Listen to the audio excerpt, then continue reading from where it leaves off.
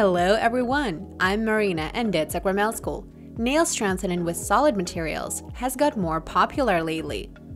But base coats are great too. And we can sculpt perfect nails with base coats. So trust me, the technique I'm going to show you today may surprise you. Let's get into it. Here are the nails that we need to transform. Removing the coating, we can see that it's super thin. There is no alignment. So I remove the color, leaving a thin base coat layer. There are lots of liftings. The model turned off the coating on the index nail, so it's peeling now. Please explain it to your clients why they can't do it at home. The removal should be done by a nail tech. Otherwise, the nails will get thinner and any coating will last poorly. Even if we use strengthening materials, it's a vicious circle. The more one peels off the coating because the nails peel, the thinner the nails get. In that case, I recommend one grows healthy nails first and only then goes for a new coating. If there is little peeling, we can polish it with 180/240 grit nail file. 240 grit one would be the best. Or we can buff the nails. Make sure to move downwards, so as to keep the nail scales sealed. That will do for proper bonding. To the manicure now. My model did these nails herself. But afterwards, she completed a basic course at our school. So now she knows how to align and strengthen the nails. She knows what to fix. That's precious for me, that my students work on their mistakes and learn from them. Since there's been no alignment, some of the nails cracked. I will have to extend the middle nail and do a combined manicure. There's little cuticle, so I use a flame drill bit to cut and polish it. Or we can top it off with a silicone carbide drill bit. The nails are ready for coating. So I go with a primer for better bonding first. Today I will be using products by IQ Beauty. We will need a few base coats. For our first layer, we will need a plastic rubber one. It won't lift up or peel off. We need a thin layer.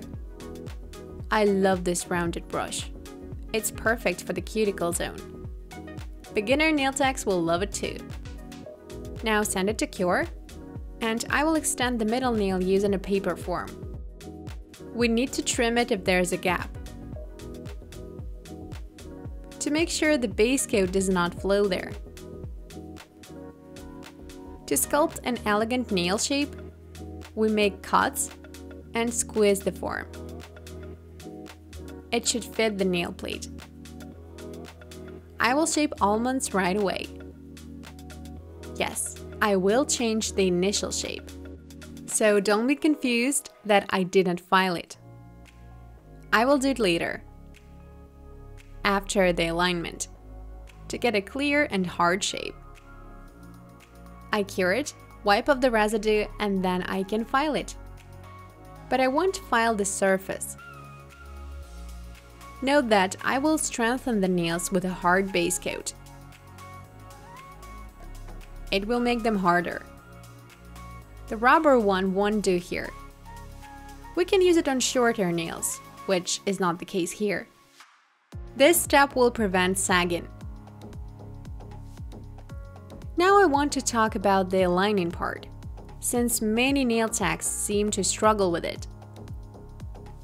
So we need to grab a pea-sized drop, a bit more or less, depending on the nail width. Do a thin layer all over the nail first, and then put the drop on the apex. Pull it towards the free edge. Touch up the sides with the side of the brush and make light strokes moving up and down. Don't whip the coating, to avoid bubbles. Those are hard to pop. Now we can turn the finger over, tilt it down a bit. Just make sure that the drop is on the apex and not on the free edge. I align the middle nail with the hard base. Guide by the highlight. It will tell you if you did it right. If the highlight is elongated and even, then the surface is even too. We've got a smooth lift to the highest point, and then a smooth descent. I don't have a round lamp right now, but I can tell you that the surface is even. Note that the index nail is naturally curved. So here's how we can fix this.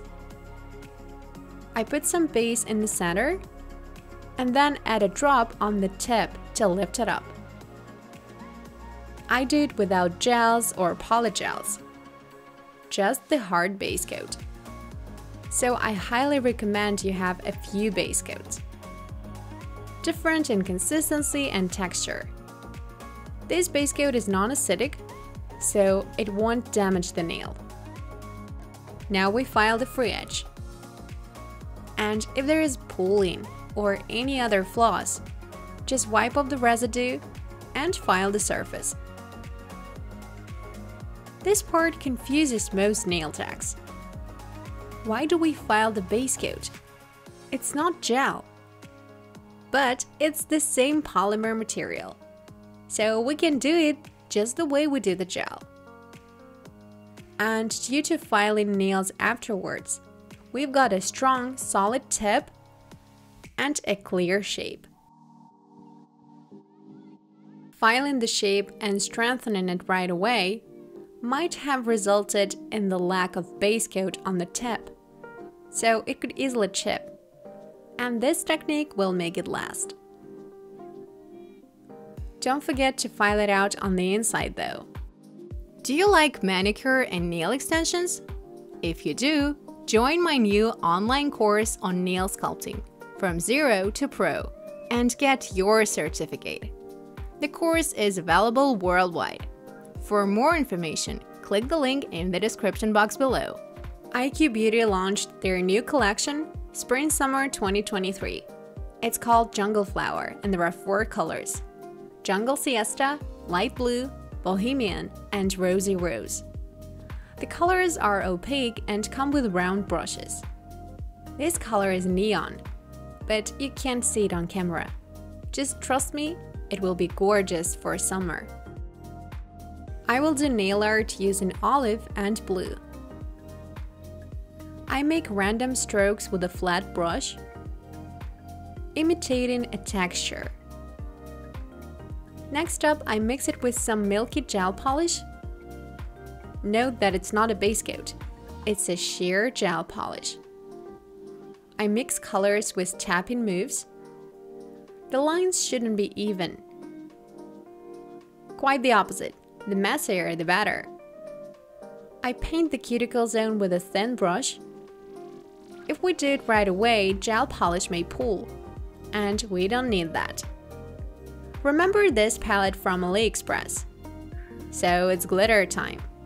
This one is thick, so it's perfect for this nail art.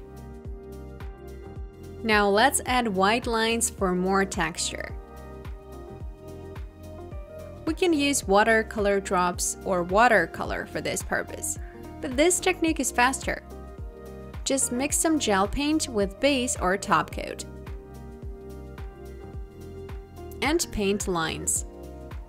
Go from opaque to sheer by taking off the excess.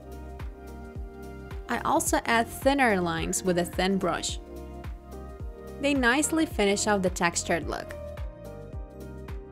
I love doing this nail art. Me and my model couldn't take our eyes off these nails. In real life, they look like gemstones.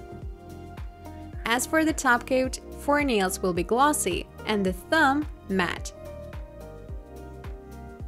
I will add more texture with gel there. Wipe off the residue and rub in the nail powder. Now seal it with a glossy top coat. Secure the top coat with the UV flashlight in between to keep the line thin. I'm using a high viscosity gel, so the shape is secured. Note that the base or top coat won't do here. Let's sum it up. We can strengthen the nails with the base coat, but we just need to make sure that it suits the nail type. Check out more videos on nail alignment on my channel. Success in your work. Good luck. Bye-bye.